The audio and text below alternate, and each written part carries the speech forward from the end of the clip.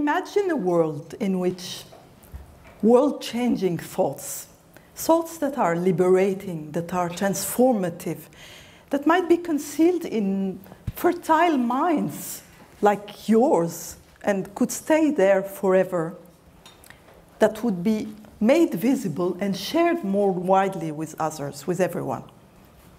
Imagine a world in which interesting pieces of knowledge that are quite relevant to the general public, but that are stuck in research labs or in the minds of astrophysicians or of great AI scientists, would suddenly be made accessible and would be debated and discussed with more people, more inclusively. People would feel more involved, connected, empowered, and informed. The kind of sharing of ideas that we have seen earlier with the other speakers, this kind of sharing of ideas I'm talking about is known as thought leadership. What is thought leadership? Thought leadership is the name of the game today. In the past, it used to be the privilege of a few people who naturally enjoyed an audience, like politicians, journalists, or cultural leaders.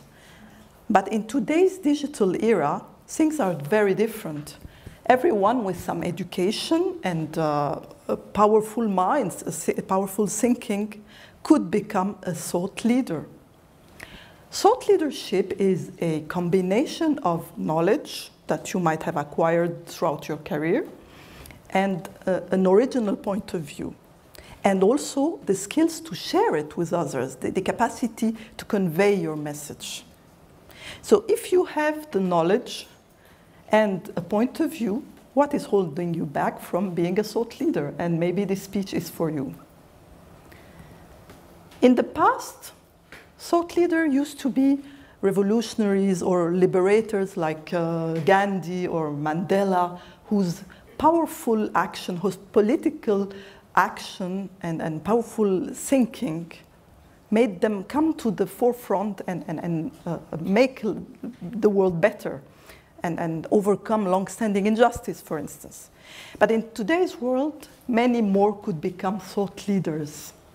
We have very influential people in today's world, among the sports stars who influence us every day, and among the show business stars as well, and also among in the business sector, like Elon Musk and Bill Gates. They are powerful influencers in today's world.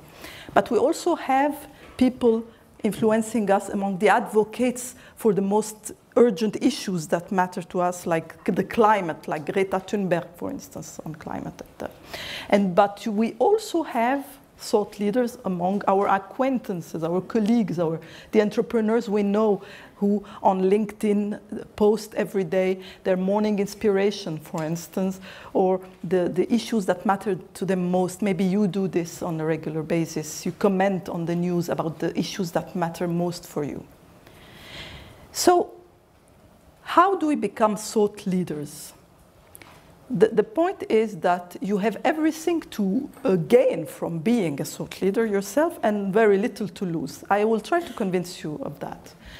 Actually, in today's world, there are so many people advocating for so many things. There are interest groups, there are people advocating for their ideas, causes, their own interests. And actually what happens is that the most vocal among us are those who get their own causes at the top of the agenda of all of society. So their priorities become our priorities. So if we don't speak and we remain on the sidelines, we give them the room to become the main speakers in the room, and to have their causes heard, and to have their causes become priority. What about us? What about what we believe? What about our values, your values, my values? What we want to advance, the causes we want to advance. So should we stay on the sidelines and watch them advertise their matters and get all of the airtime? Because we don't get equal airtime. So we need to jump in the conversation, really, all of us, in order to shape the world according to our views and according to our dreams. Especially for us women, there are many women in the room. I want to talk about this example of us women.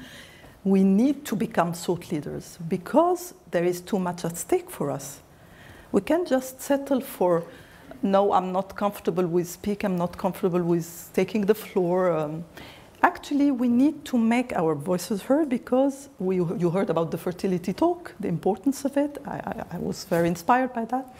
And we need to have the world better fit our own situation, our worldview, our values, our own constraints as women. But that's one example. There are many other groups that need to be heard. So you see, thought leadership is not just a hobby. It's a matter of political importance and of social importance. The problem is not all of us manage to be heard the way we want to be. There are problems in sharing those issues. How do we communicate those ideas? Can we have the impact that we really want to have? It's difficult. I mean, sharing can be a challenge, really. We don't always have the experience and the communication skills to master that. When we appear in public, we do public speech, there are lots of difficulties. We can be shy, afraid. So many times we just say, no thanks, please get my colleague instead. I'm not the person to do this. But this is a mistake because it is very important for us. And we can learn how to do it. How do we do it? I've been 25 years as a reporter, like you, dear, so hi. And we, in journalism, we learn to be opinion leaders, really, because we write columns. And I've been doing lots of also opinion leadership on social networks for the last 15 years. And this made me advise people, entrepreneurs, CEOs, on how to acquire communication skills. And what I would advise you is to acquire the sense of legitimacy and of confidence in your own message on what you need to say to the world. Because you have a life path that is unique. No one else saw what you saw, experienced what you experienced. You were the witness of things that no one else saw except you. You have a unique life path. We agree with that. So what you have to say, no one else has to say it. So you have a value in your message because it is a unique message and no one else knows it and knows what you know. That's one thing. The second thing is that you need to practice because having communication skills is like lifting weight. The more you do it, the better you get at it. So I would advise you to train first at home. I mean, if you're not a very experienced communicator, start in front of the mirror. Record your voice in order to improve it and make it more impactful. Film yourself. Start to intervene at dinner tables, even on delicate topics. Submit issues to the discussion, to the debate. Object sometimes and ask questions and see what happens. I mean, nothing problematic will happen besides a debate, a conversation, maybe a tough debate. Why not? Learn to be at ease with, debating and confronting and discussing. Do the same at work during meetings. While you might say, no, I'd better not raise this topic, I'd better be silent. I mean, being a good listener is fantastic. We always praise the good listeners. They're fantastic, but this is not what is going to make you a thought leader. It is not enough in any case. So bring issues, raise your hand, intervene in the conversation, voice your own concerns quietly, with confidence, with a little dose of sufficient authority, because you know what you're dealing with. You are in your job, you are a professional. Be confident in your right to voice concerns and to be at the table having your say in matters. This is where leadership really starts. Then, at every opportunity, accept to make speeches at ceremonies, at corporate events. There are many corporate events nowadays. You can be in webinars, you can be a panelist, a moderator, and you can be a keynote speaker. This is the best exercise of all, because public speech is really what will train you. But we have only spoken about the form so far, the form and not the substance. And the substance is even more important. Substance is key. Content is everything. Corporations want to have content. They don't even speak about their products anymore. They want content, inspiring content. So do you. What is your content? Don't be so sure. It's not that obvious. Your head might be, confused with so many corporate messages, institutional ready-made thinking. Don't be inspired by standard thinking, never. Your views, your own struggles, your own aspirations, you're going to find them inside you. You're going to dig deep inside you in all of your experience and find the issues that matter most to you, that make you ready to fight, find arguments in favor of, commit for, stand up for. What are those issues? What are those struggles? What are those aspirations? What would you like to see change? These are your issues that make you a thought leader.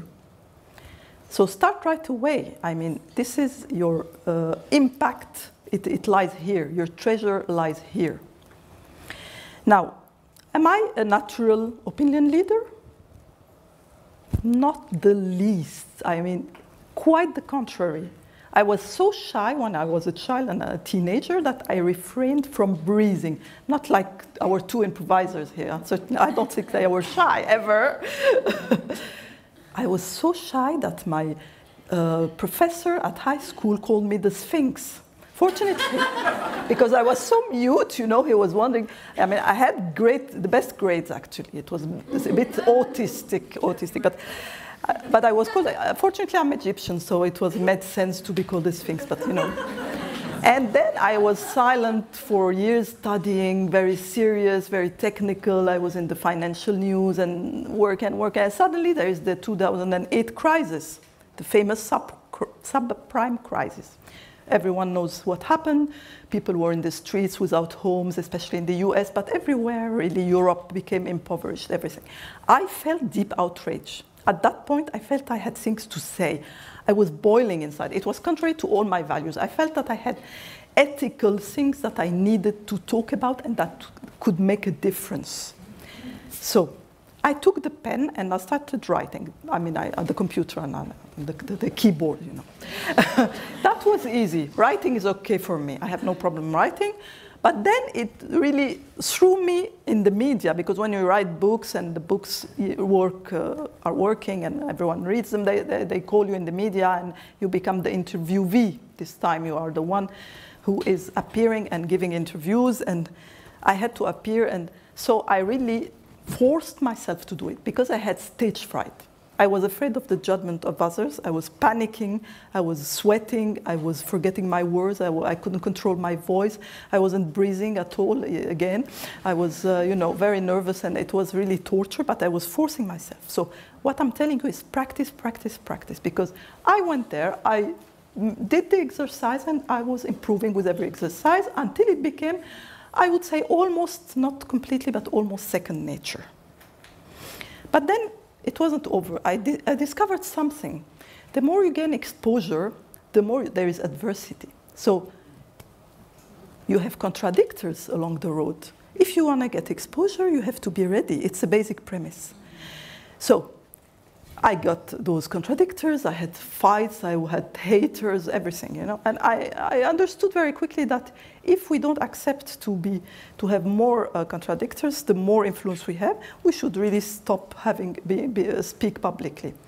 And I would really, really advise you and plead for you to not be deterred by this, because this is so little a price to pay for gaining influence. It's just a cue telling you you have more influence. You have enemies, it means you have more influence. And a woman, especially a woman, has to learn to live with adversity. This is her biggest strength. She can't be intimidated. And you know that all the great women in history couldn't be intimidated or deterred. So what I'm telling you is that if you have things to say, start sharing. Find out those things you most believe in and those things you most want to see change. And start reaching out for those people who have the same dreams. If you become visible, actually, you'll create a network effect in which other people who have the same values as you will combine with you. And your power will be multiplied by this. And you will find that you have created a collective intelligence working in favor of for the causes that you most want to see achieved. And this is when we feel a feeling of achievement in life.